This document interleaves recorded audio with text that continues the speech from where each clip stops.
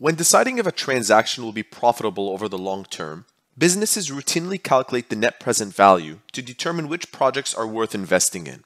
The net present value is calculated by negating the costs up front and adding it to the present value of all future cash flows, which is shown in this formula. NPV is equal to the cost negated plus the present value of all future cash flows. We say that a project is good if the present value of all future cash flows generated is greater than the upfront cost. When this happens, the NPV is positive.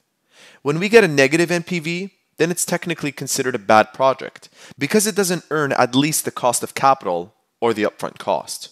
Let's take a look at a scenario and do some calculations.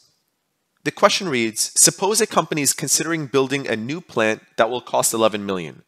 If the plant is expecting to generate cash flows of 1.9 million per year for 10 years, calculate the net present value assuming the cost of capital is 9% annually. Here's the formula we discussed earlier. NPV is equal to negative the cost. In our case, the cost is 11 million. So I'll write down NPV is equal to negative 11 million.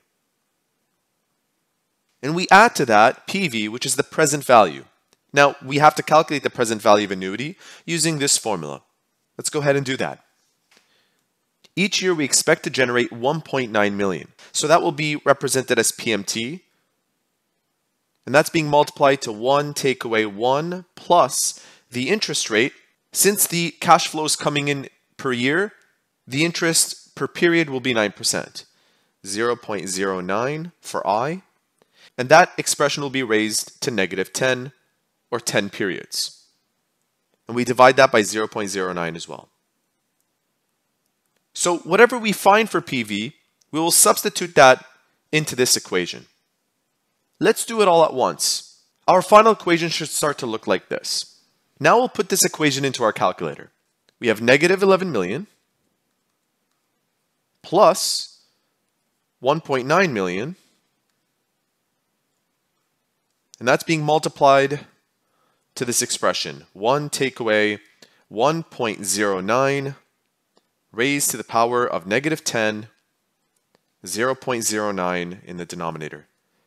As you can see, we get a net present value that's positive. In fact, it is 1,193,549.63.